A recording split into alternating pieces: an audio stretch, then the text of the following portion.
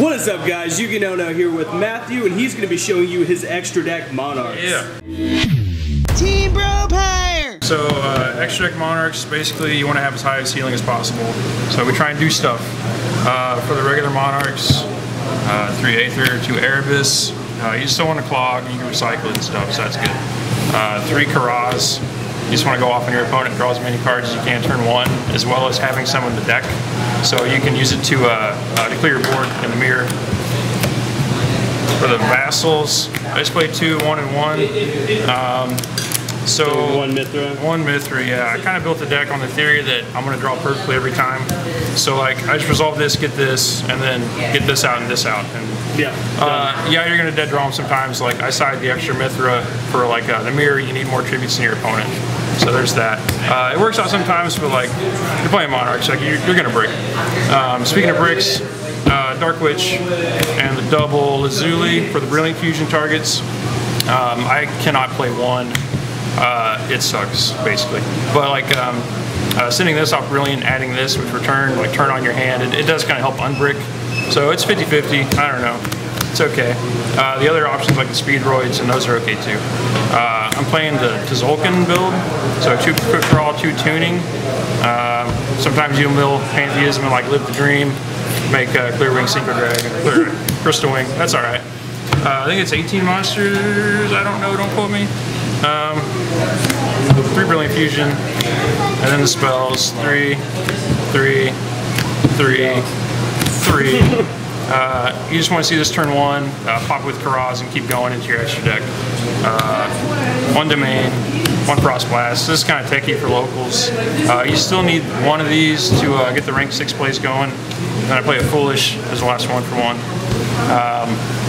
This is basically an Erebus or an Idea or a Lazuli if you want to add Dark Witch for whatever reason. So this is kind of like a high utility card. And then 3 Prime. Yep. You need 3 Prime because like you want 2 in the grave, 1 on the field. So you want to be able to summon 1 during your opponent's turn and during your turn. So you make a rank 5 every turn and also not die. And then the last one you need for the mirror to shuffle back your spells. So you always have more cards than your opponent. So that's 40 for the main. Extras, double. I have space and like I have the 2 Gym Knights, so I can resolve it. So 2 of those. Tzolk'in stuff. You just want to like clear. You just want to like basically try and get rid of their back row or like their front row and just go off and like try and game them. Like the 2-8 and 2-6 is really important for getting like 8,000 or 82. Shark Fortress, go for game. Protector setup turn 1. Like if you open like total nuts, you can do that. Defensive card.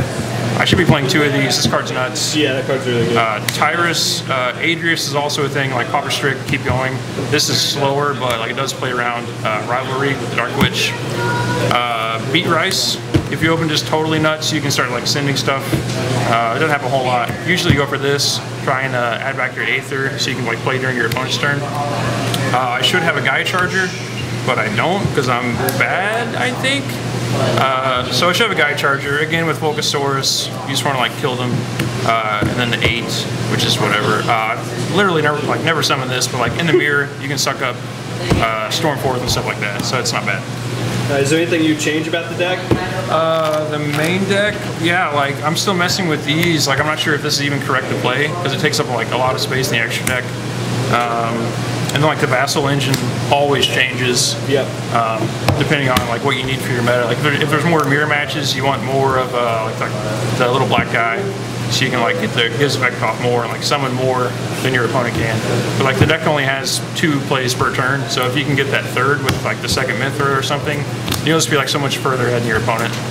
And the side's kind of dumb, like whatever. Again, whatever, you just want to be able to play more than your opponent. This is Clutch in the Mirror. This is probably one of the better cards in the format. Twin Twister, you just want to push through stuff. Again, for the mirror, best card. Turn off their domain if they like really rely on it, or their Stormforth, or their returns. And then, because this deck goes into time a lot, I feel almost obligated to play this. I just don't want to lose in time. Like, you side in the 1, you gain 2,800 during like turn 5 or whatever. They're salty as fuck. And then, So like since the deck turbos so much, you're very likely to draw this. Like you can go through like 18 cards turn one. So easily. That's the deck. It's pretty cool. I think if I can play the game, I'll win. But it's the games that you can't play where you lose, where you draw like this and this and this and this, and you're just like, you feel sad as fuck. But the deck's nuts. Like if it goes off, you're gonna be able to play and you're gonna be able to win. So it's kind of a I don't want to say a dice roll, but it is kind of risky to take like a big event where you're playing 8+ rounds. But for locals, I haven't lost a game in like, in like 2-3 weeks here, so it's working out pretty well for me. Kick my ass. Word. All right, any shout outs? Shout out to my boy Leo. He put all these cards together for me. Shout out to the squad, Braden, Zach, Sam the Man, Ryan Bolt. Love you guys. That's it, man.